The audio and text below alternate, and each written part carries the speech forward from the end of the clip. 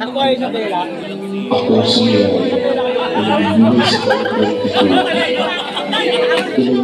Pinagkakalimutan sa ganito isang malaking trahedya sa mundo at sa Pilipinas. Nilalag na kalaliman ng pandemya ang buong mundo. Isa sa biktima ito ang aking mga na sa aking paglaki ay bahagi lamang ng kalunos-lunos na karanasan sa bansa. Kaya alam ko sa aking Marami na kayo nakikita pahilip sa mga kayo po nagsarap po ito. Visayas at Mindanao. Kahit manlibuan ang mga pamilyang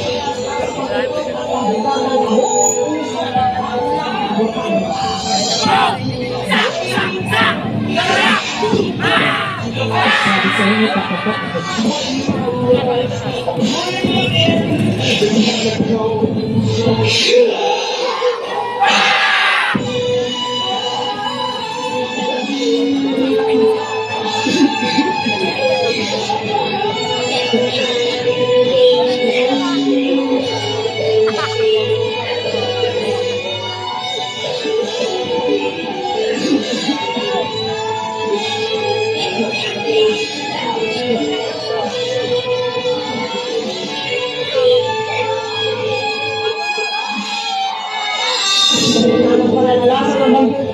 Naging Ulysses,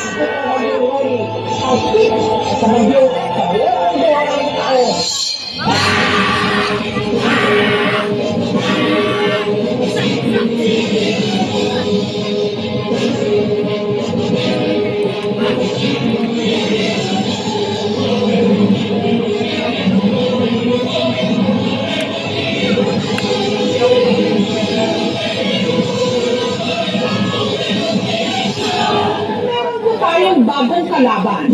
Ito ang coronavirus. Palakpakan mo po tayo dyan.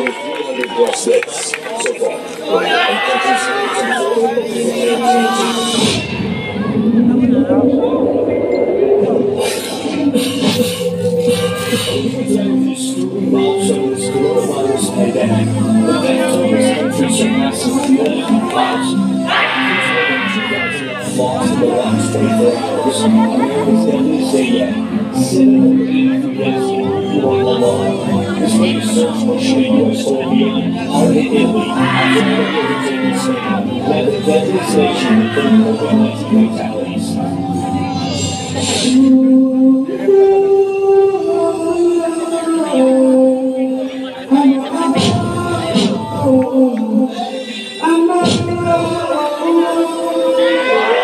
Sometimes I am alone. I thank God I'm breathing. And I pray, don't take me soon, cause I am here for a reason. But I never let it get me out. So when negativity surrounds, I know someday it'll turn around my life. I'm waiting for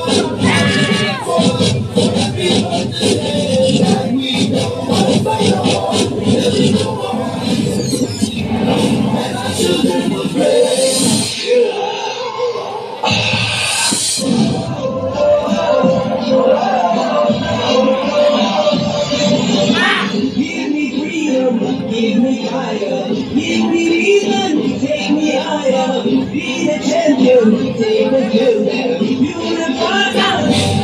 Hinga po ng pandemya ang pamamaraan. Walang harakang klase, kundi online, modular ang mga leksyon, hindi kaya sa radyo at telebisyon ang turuan. Ma'am, pasensya na po kayo. Hindi po ako makakapasok sa online class natin.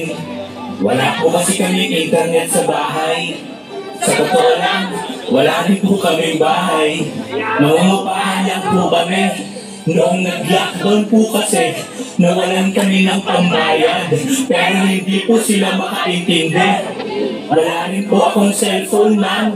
Ang meron lang po ako, ay yung mga librong pinauwi niyo sa amin. Nasa anong pangina na po kayo? Ma'am, sasagutan ko na lang po lahat para lang sigurado ako na hindi makuhuli, hindi na po magre-recess kasi wala rin namang pambili.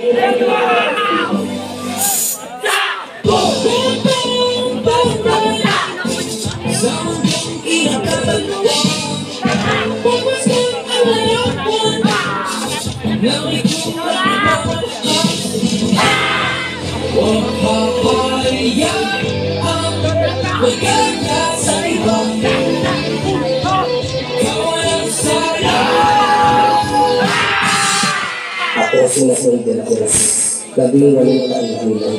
Isang sinisinsin sa sobrang proseso, hindi ko ginawa sa proseso.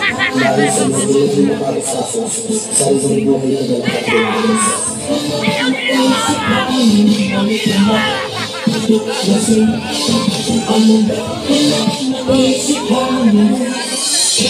pamilya na maging malapit ang bilay ng kapitbahay ng polis.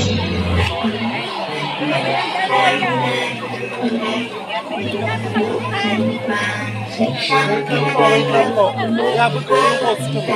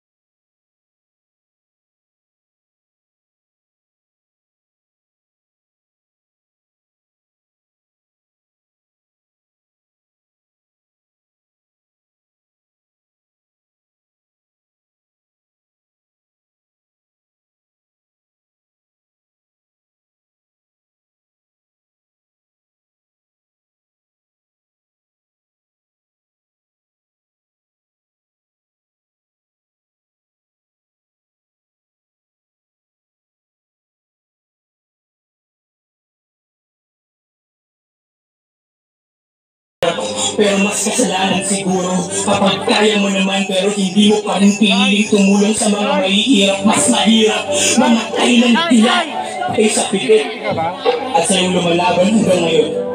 Salamat dahil hindi ka sumuko, hindi man alam ng iba yung mga sarili mong pagsubok. Nakikita mo yung Diyos sa iyong puso. Ikaw, alalahanin mo na hindi ka lang basta lumalaban. Nagtatanim ka rin ngayon ng kwento ng katapangan na bukas pwedeng anihin ng kabataan Pilipinas. Kaya natin to. Pilipino tayo.